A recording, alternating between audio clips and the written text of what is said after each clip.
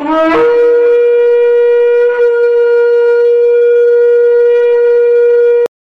want to focus in on, the wedding is all about the coming of the Lord, okay? And I want to show you some things biblically. Last week, or it was the week before last, I kind of got hung up. I was going to show you something in John about the triumphal entry and him cleansing the temple, and how it was all geared around the time he's coming in. It's and what he's talking about, it's really all about the marriage, okay? And it was Passover time, and I went over with you guys before how every resurrection that ever happened in the Bible always happened in the springtime. And so I wanted to show you some allusions to the wedding, that really we can know the signs of the time. I do believe with everything in me, according to the Scriptures, that Jesus is going to return during the Passover feast time, okay? Because that's really what it's all geared about, and I'm going to show it to you. And then, let me just show you this real quick. Open your Bibles. Let's start in, where am I start? The cleansing of the temple. Let's look at that real quick. And we're going to start in Matthew chapter 21, verse 12. Matthew 21, 12. We know beyond the shadow of a doubt that this was at the end of Jesus' ministry, right? Now, he comes riding in, on the 10th day of Nisan, around, April, May, in that time. Jesus rides in on the 10th day. This is 4 days before he dies, okay? So, and when he rides in, chapter 21 starts off the triumphal entry. And when he rides in, the first thing he does is, just to lay it all out, they say, and blessed is he who comes in the name of the Lord, Hosanna, Hosanna, and they laying down the palm fronds and all of that kind of stuff. And he comes in, and the first thing he comes in to do is to cleanse the house. Right? And because if you go back to Exodus chapter 12, according to the Passover and what they had to do, they had to, cleanse the house of all the leaven that was in it. Remember it? Right. So he's fulfilling the Scripture in the physical sense of riding into the house of God, his Father's house, the temple, and what does he start doing? He starts, that's right, breaks out a whip, changes the money tables and all that. So he's actually getting all the leaven out the house, the physical house. He's cleansing house. Is what he's doing. So he's fulfilling that Passover and what he's supposed to do. So in Matthew chapter 21, at the end of his ministry, this is 4 days before he dies, Jesus Christ is cleansing the temple, right? So now let's look at, let me just read a little bit of it.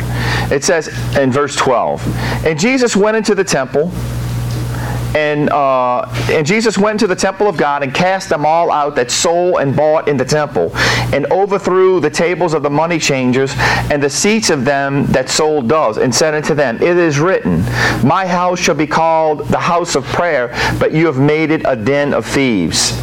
And this is just basically Christ cleansing the house. All right? Now let's look at Matthew chapter 26, verse 61. 26:61. I hope that's the right one.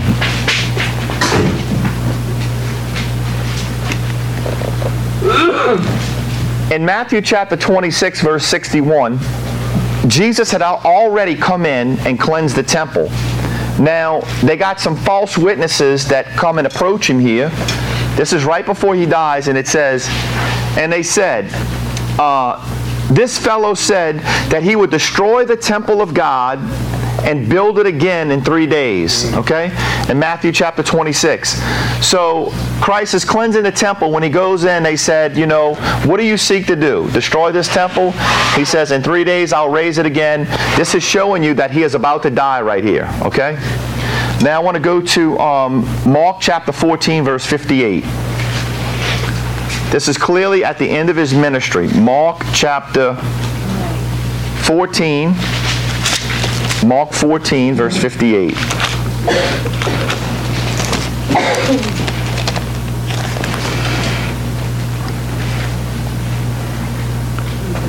This is at the end of his life again. We see in verse 43, Judas betrays him. And then we go to 58, it says, these witnesses say to him again, they say, this is Mark saying it, just repeating it. We heard him say that I'll destroy this temple that was made with hands, and within 3 days he would build another made without hands. So these are the witnesses that are just giving witness to,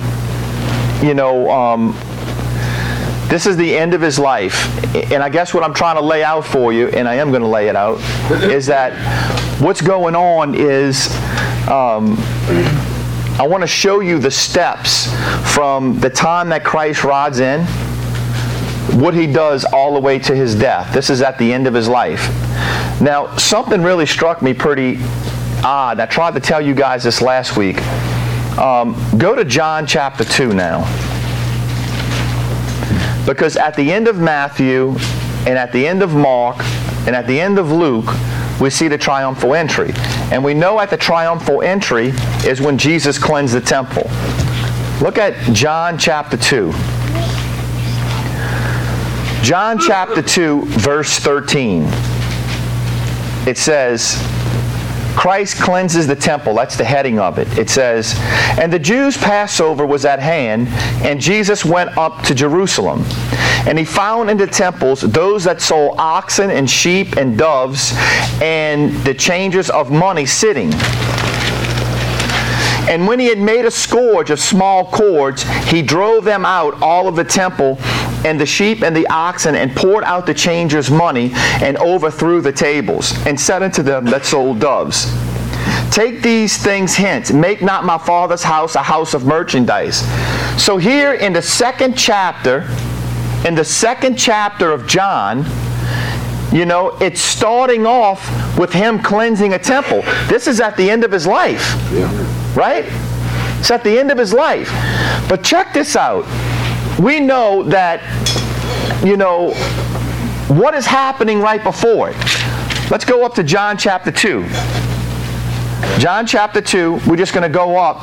And I believe that John, who wrote this, put it in this order for a reason, because we're going to see that he cleanses the temple in John chapter 2, and then he gets into his life in John 3, 4, 5, 6, 7, 8, 9, 10, all the way to chapter 12, and chapter 12 is actually picking up where John chapter 2 left off. You got me? You understand? So watch this. So right before Christ cleanses the temple, and we know that Jesus said at Passover time, he says that in Matthew, I think it's in Matthew chapter 26, when he's having this Passover meal with him, right? He says, I will not drink from this cup again till I drink it with you anew in my kingdom. What cup is he talking about? It's this cup of the new covenant. It's the cup, it's the bride that he's talking. And it's all at Passover time. So here it is. If he's saying, I will not drink of this cup again with you. What cup? This Passover cup he's drinking. Until I drink it anew with you in my kingdom when he comes. So he's literally telling you he's coming in the spring feast. Yeah. You got me? Yeah. Right. He's telling them when he's coming. And I'm going to show it to you. It's crazy. But he lays it out like that. And that's why in John chapter 2, when John talks about in the beginning was the Word was with God, and the Word was God, and all this, he comes all the way down chapter 1, he immediately goes to a wedding in chapter 2. Right after the wedding in Canaan, he gives us the example of Jesus cleansing the temple. Wow! That's at Passover time. That's the time when he's coming. It's a time when Jesus is riding in on a colt, but next time it's going to be on a horse. But he's letting us know, John's like, man, why does God give us a wedding, a picture of a wedding in John chapter 2, right before the triumphal entry? Because he's letting us know when it's going to be. That's why this time is so important about us being geared up and being ready. Do you know the importance of that? You and I know that the time of the season that we should be looking for Jesus Christ. Where the world doesn't know that he's going to come around Passover time. So they won't be looking for him. That's why it's important to invite people to come to the wedding. Because so that we can tell them, hey, right now, more than any other time, you need to be looking for him. You need to be watching for him. Be ready. Be prepared. Is that referencing the cleansing of the temple? Watch. Is that referencing the falling away too that he spoke of before his return?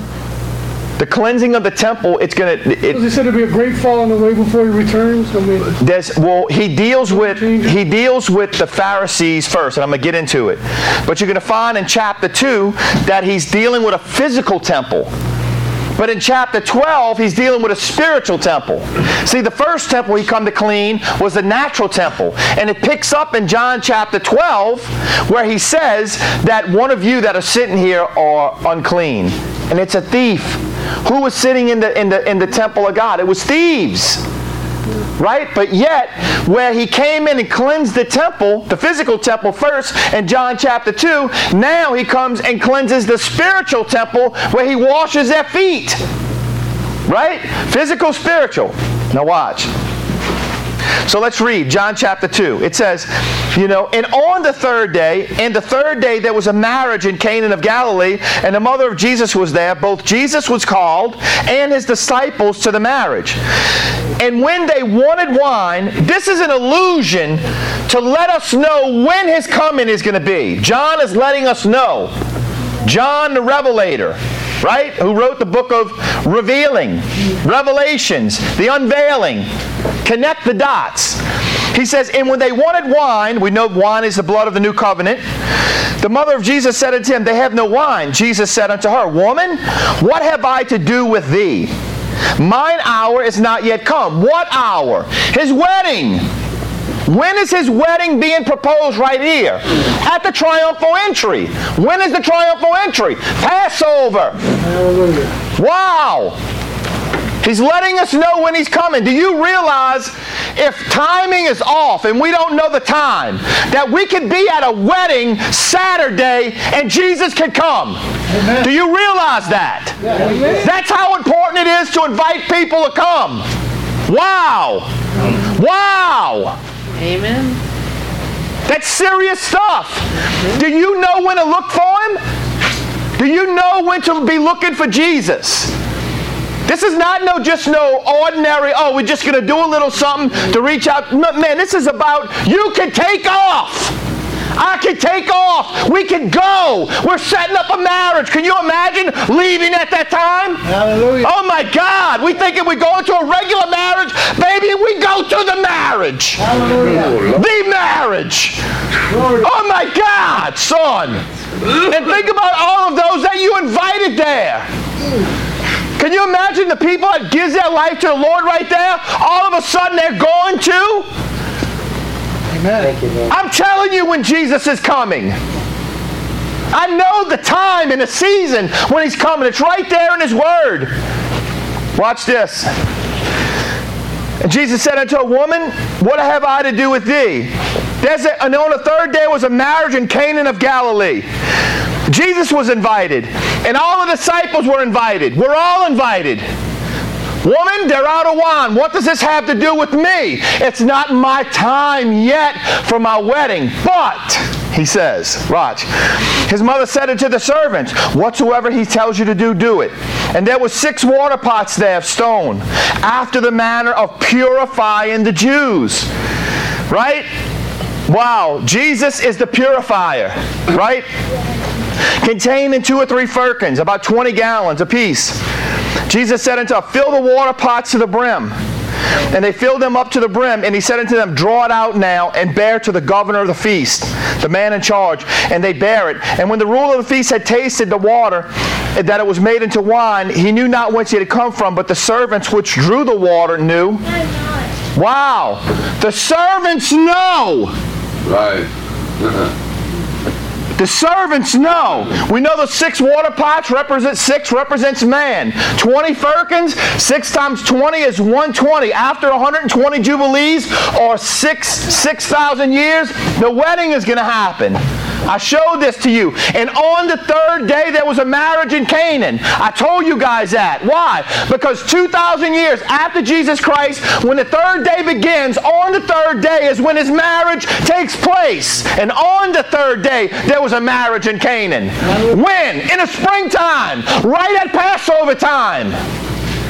Yeah. And then he goes in and he says, watch.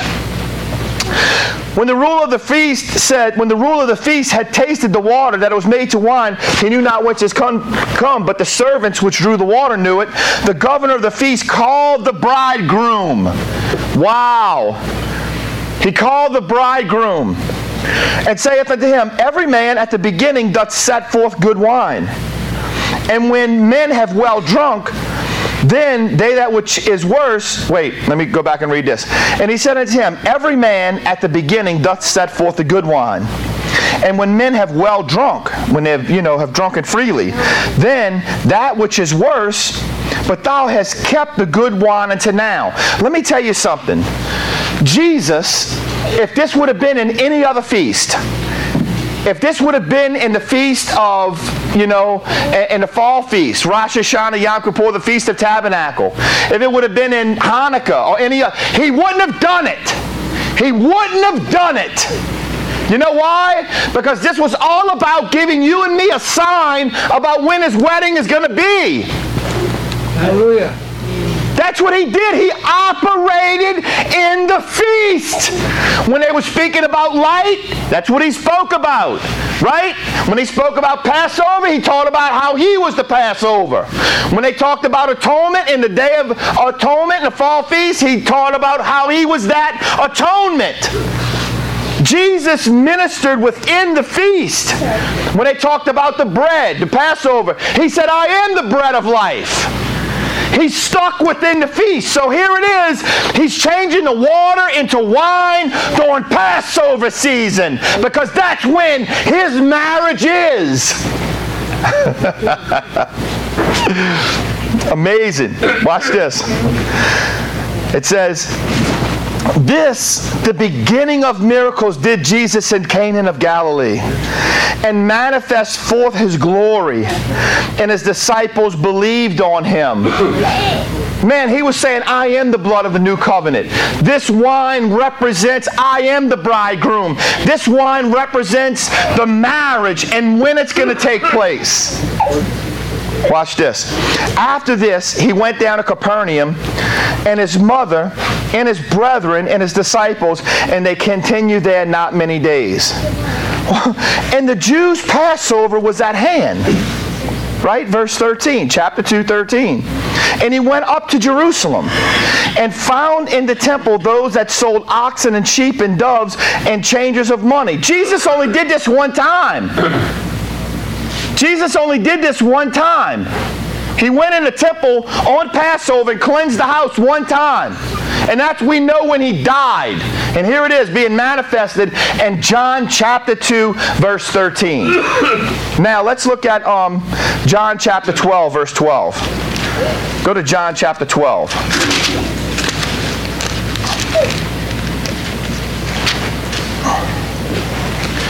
This is crazy. But man, when you see it, let's start reading. John chapter 12. Mary anoints Christ. What is she anointing him for? For burial. Watch this. Watch how it even starts. Then Jesus, 6 days before Passover, came to Bethany. Right? Why 6 days? This is going into his triumphal entry. And verse 12 is the triumphal entry. Because after 6,000 years, he's going to come. Are you with me? Watch this. It says, then Jesus, 6 days before Passover, came to Bethany, where Lazarus was, which he had been dead, whom he had raised from the dead. That means the resurrection is in the springtime. There it is again. They made him a supper, and Martha served, but Lazarus was one of them that sat at the table with him. And took Mary Mary a pound of ointment and spikenard very costly, anointed the feet of Jesus, and wiped his feet with her hair, and the house was filled with the odor of the ointment. And we did a big teaching on that. That was amazing. He is the ointment. He is the jar, and all of that stuff.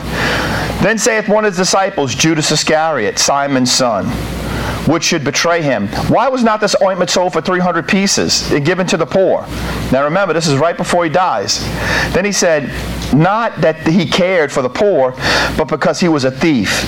And he had the bag, and he bore what was put therein. Then said Jesus, let her alone. Against the day of my burying has she kept this.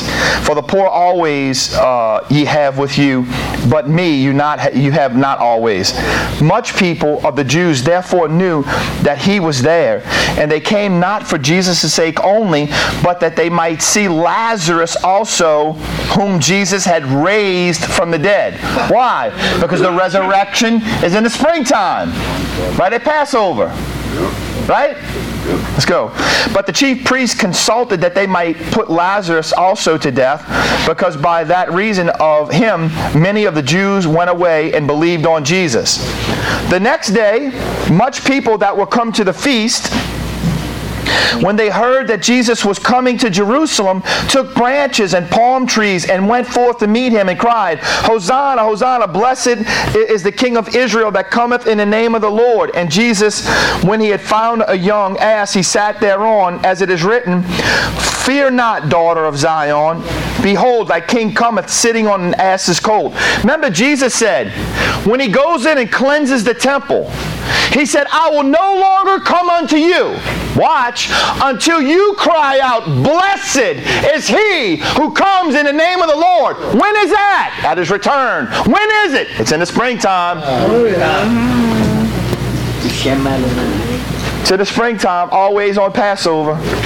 That's the time the resurrection of the dead came up out of the ground.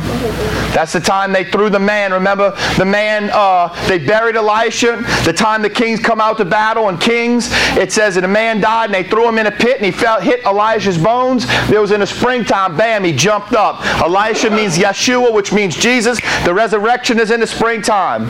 Elisha healed the dead widow's boy. Elijah healed the dead widow's son, the one that got hit in the head. Remember? Working with his dad out in the field. Amen. Remember, Elijah and Elisha both raised the dead. Naaman dipped 7 times and got new skin, a new body, a new flesh in the springtime.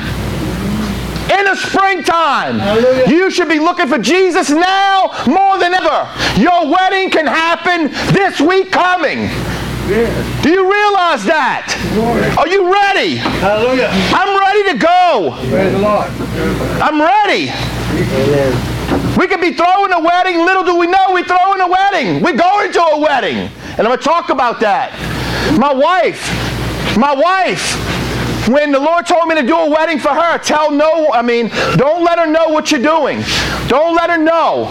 Man, we got a wedding dress for her. She thought she was going to a wedding. Little did she know she was going to her wedding. Wow. I'm going to talk about that at the thing. When we have that, you never know.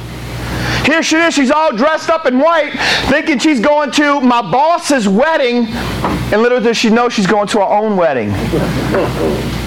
Don't miss the opportunity to ask someone to come. Now more than ever.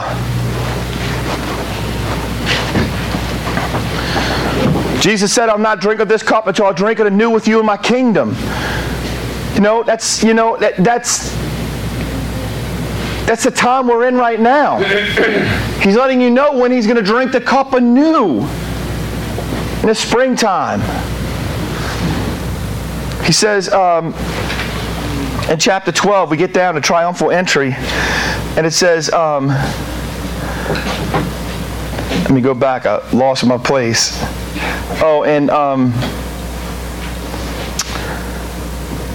The king cometh sitting on the asses of a colt. These things understood not his disciples at first, but when Jesus was glorified, then remembered they that these things were written of him, and that they had done these things unto him. The people, therefore, that was with him when he called Lazarus out of the grave and raised him from the dead, they bear record.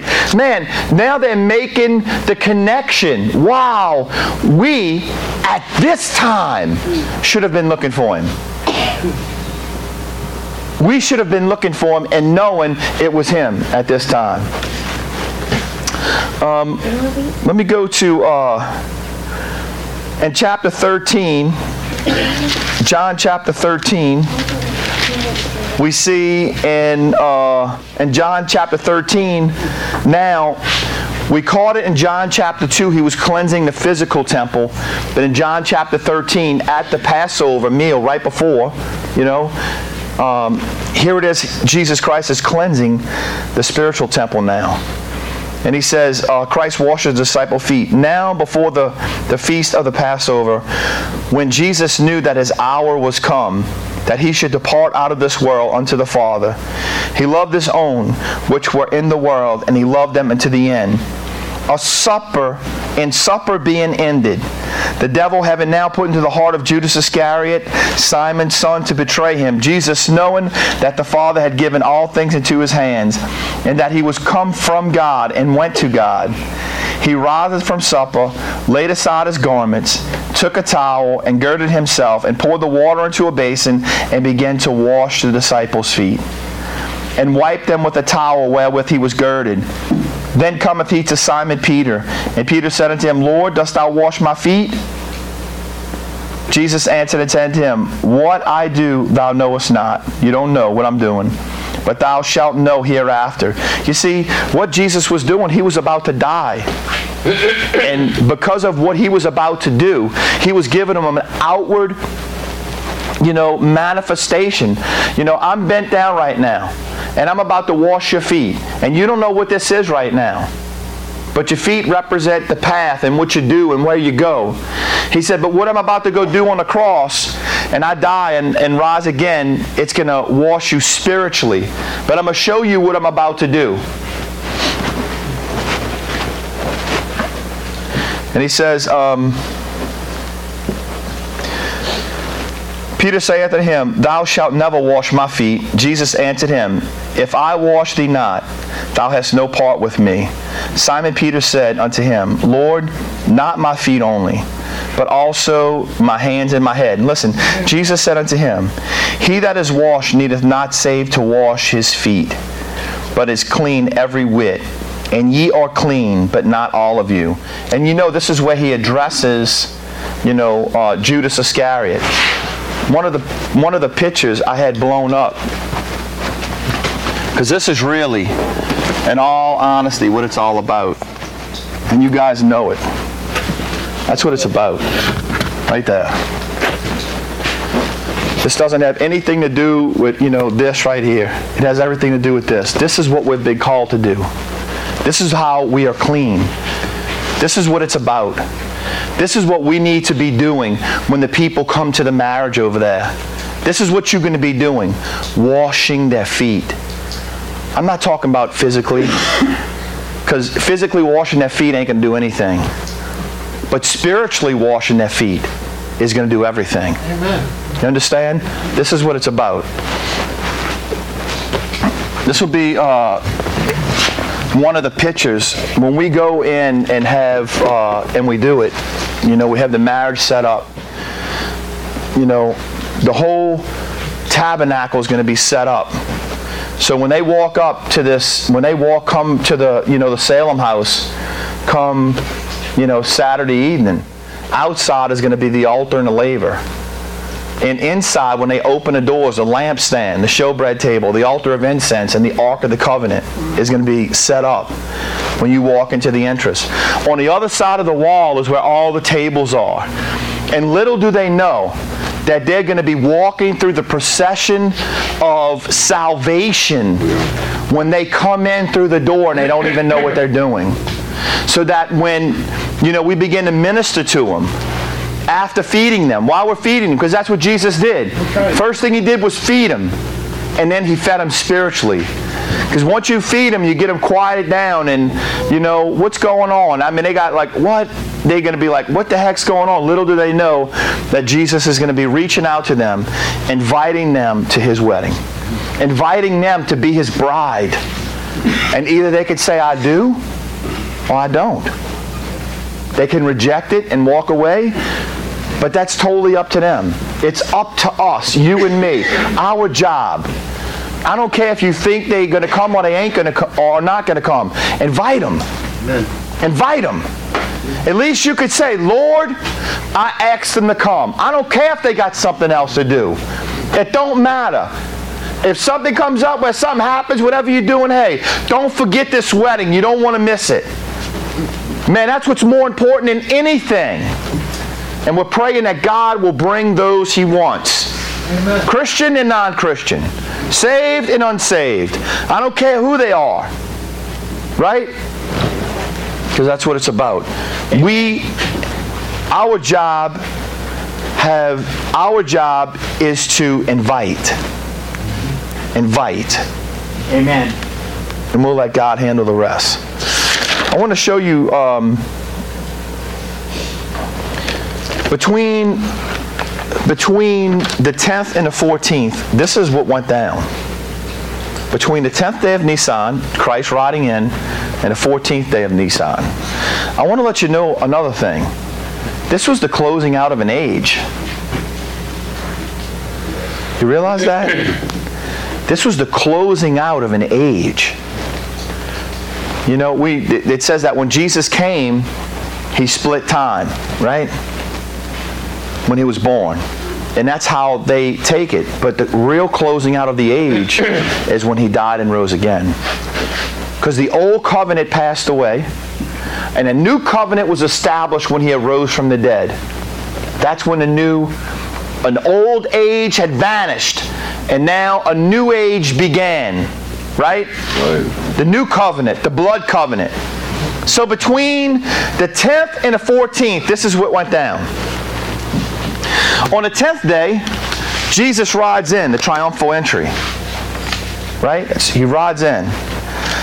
First thing he does, now, and the reason I'm telling you this is because we can kind of see through this what's going to come, what's going to happen. What he did then, he's going to do again. So, let's see. Jesus is coming, right?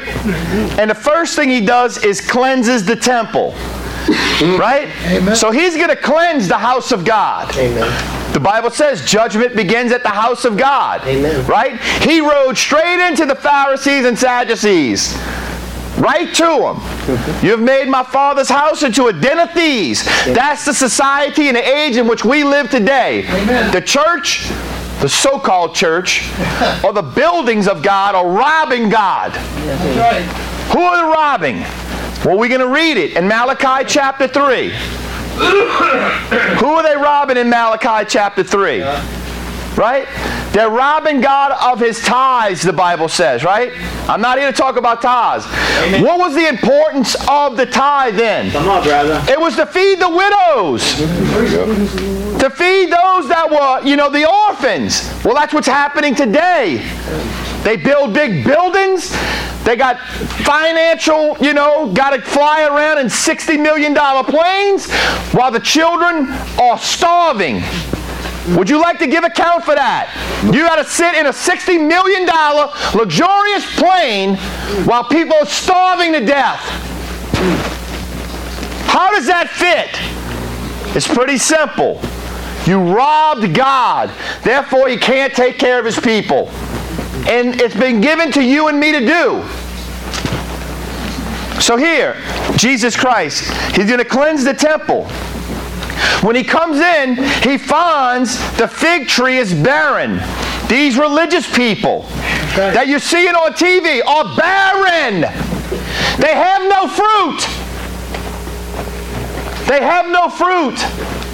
And they're cursed. Twice dead, plucked up by the root. Amen.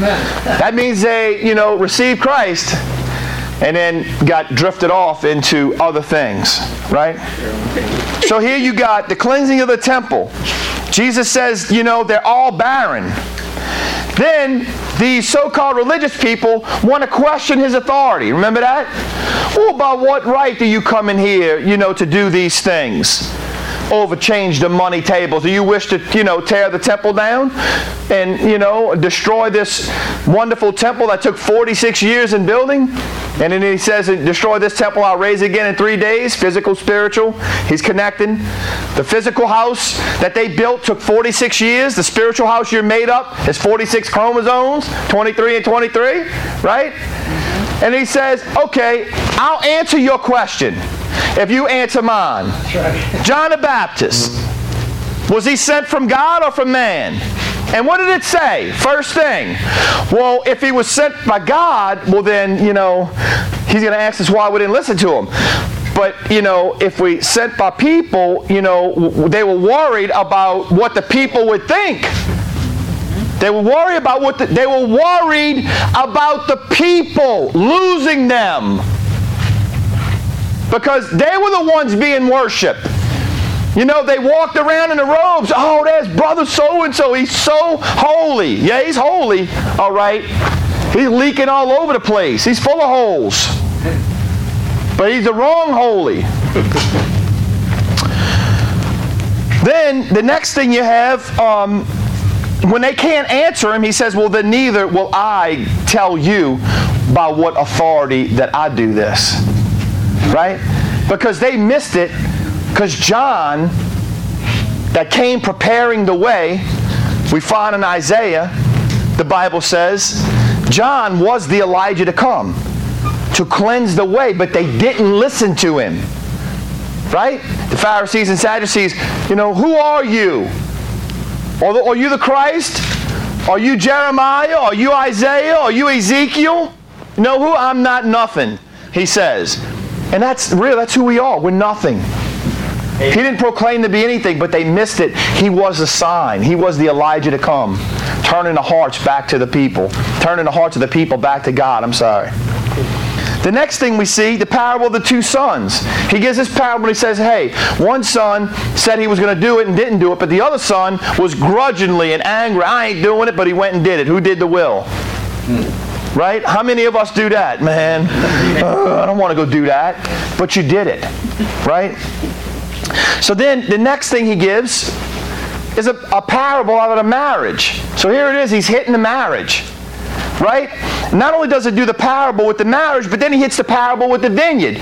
The vineyard is about when the owner of the vineyard comes. The parable at the marriage is the same thing. The time of the marriage. It's all between the 10th and the 14th. He's talking about a vineyard, about his coming. He's talking about a marriage. He's talking about his coming. It's the triumphal entry. That's about his coming.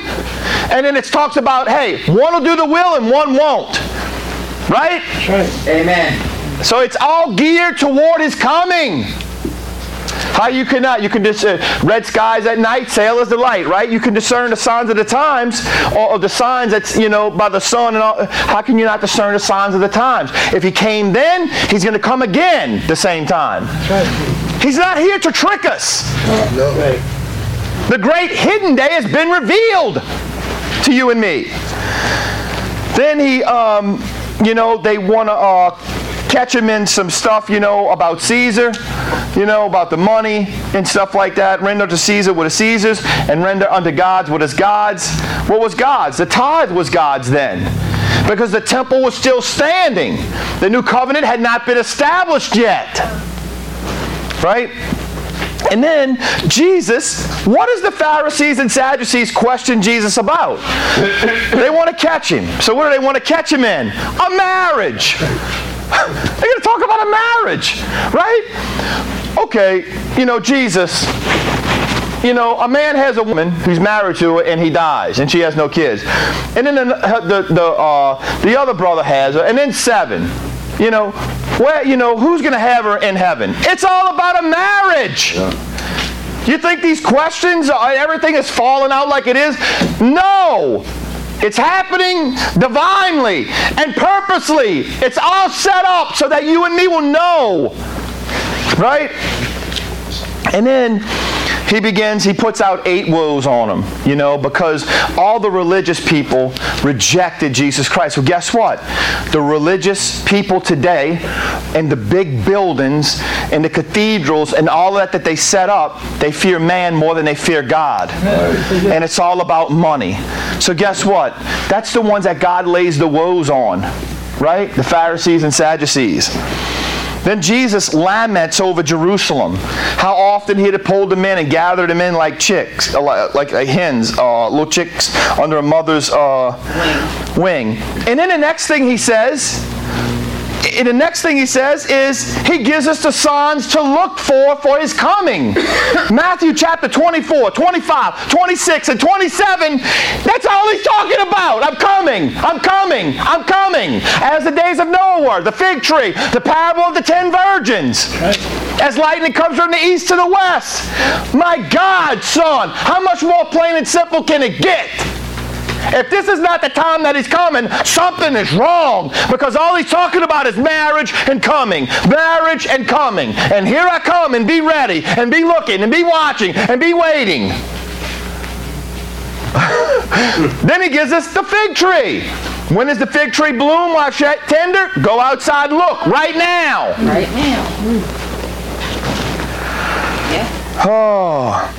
And the next thing he says, be ready for his coming. The parable of the 10 virgins. Then he warns about his coming with the parable of the talents.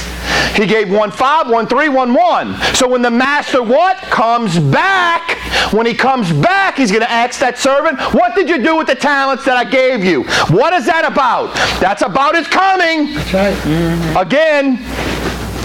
So from the time he rides in on the 10th day of Nisan to his death, all he talks about is his coming. In Matthew chapter 24, 25, 26, that's all about his future coming.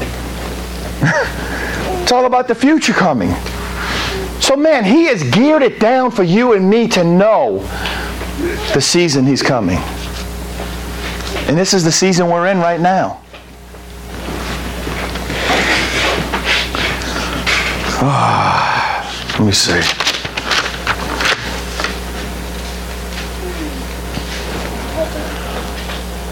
I think that's it. I'm going to stop. Let me look. I'm going to read Malachi 3. Malachi, the last book of the Old Covenant. Jesus directly quotes it. It's reference to it. Malachi chapter 3. That's in verse 10. But the purpose of it, this is the whole deal. Listen to the heart of the Lord here.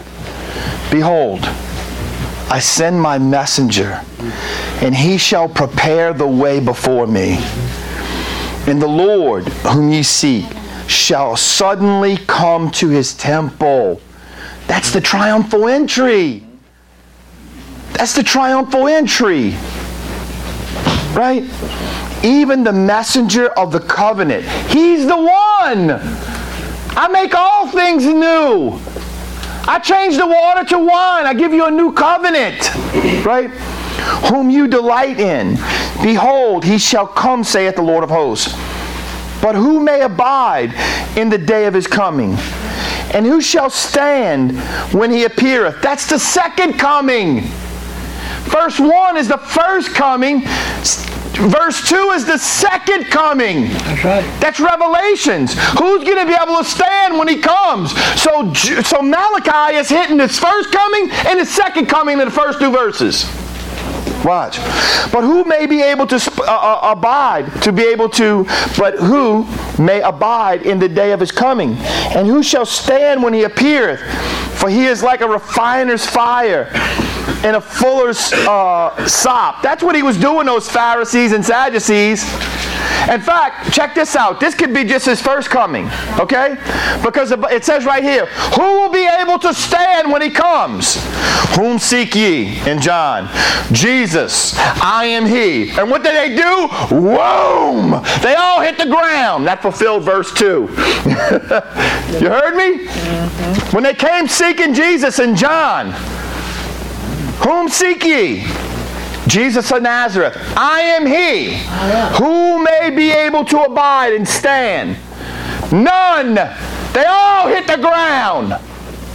Right?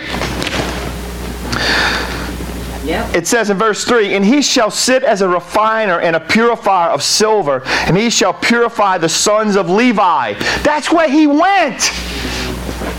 He went to the temple. The Pharisees, Sadducees, lawyers. He went to refine them. And they dared not ask him any more questions.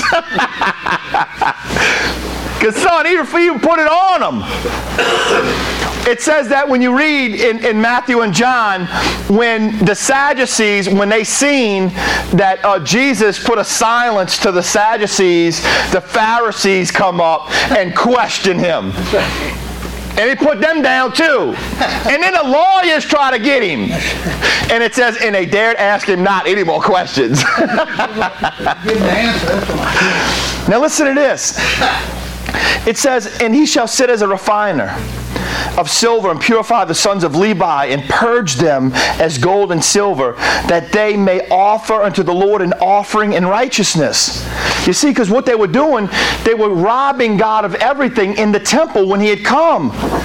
They was selling, they was robbing the widows, they was giving them all the worst, the junk, built, beautiful temples, they dressed and arrayed and all of this stuff, but man, just not taking care of God's people, right? Then shall the offering of Judah and Jerusalem be pleasant. What was the offering of Judah? Jesus! He came and made the offering. The Lion of the tribe of Judah, the Lamb of God. Right? And it says, then shall the offering of Judah and Jerusalem be pleasant unto the Lord, as in the days of old and as in the former years. And I will come near to you to judgment, and I will be swift witness against the sorcerers, and against the adulterers, and against false swearers, and against those that oppress the hireling in their wages, the widow, and the fatherless, and that turn aside the stranger from his right, and fear not me, saith the Lord of hosts. He said, I'm bringing judgment on you because you're not taking care of them. And I've set this institution up for you to take care of the widow, the orphan, these people, and all of this. So what does he do? Malachi is putting it on him. And he says, for I am the Lord, and I change not. Therefore, ye sons of Jacob are not consumed. Even from the days of your fathers you have gone away from mine ordinances, and have not kept them. Return unto me, and I will return unto you, saith the Lord of hosts. But ye said, wherein shall we return unto you? Wherein shall we return? Will a man rob God? Yet you have robbed me. But ye say, wherein have I robbed thee? In tithes and offerings. Because this is what was used to take care of those that had nothing. Poor, widow, maimed, orphan. Right. So in the house of God was no meat. In the house of God today, there's no meat. Why? Because they got to pay bills and pay big things, and they can't feed the people. All they can do is feed the electric company, and feed the planes, and feed the buildings, and feed the people that's working, and feed them in their suits and attires, and nobody's getting fed, physically or spiritually. Amen. Right. That's how they robbing God. That's how they robbing him. Oh, big money, let's build a big building. Listen, did Jesus build one building? No, he did not. No, he did not. That's right, and he was a carpenter. Wow. Where's the church of God? Ecclesia. It's outside the walls. It ain't in here. It's not this building, should I mean. That's why whatever we can do, whatever talents that God has placed in our hands, you are now the tabernacle, the temple of God. If you could bless someone, bless them. If you can't, well then you can't. Right? We're the hands. We're the extension. You can bless people right now. Tell them to come to a wedding feast. And hey, man, you need to come to this. What it's about, just come. Man, eat all you want. Pig out. It's a feast. Let God get them, man. Man, I can't tell you enough. Don't miss the opportunity to tell someone to come, to invite someone. To invite them. Hey, I know you got something planned, but I'm still inviting you. You are invited. And if they come, they come. And if they don't, it's okay.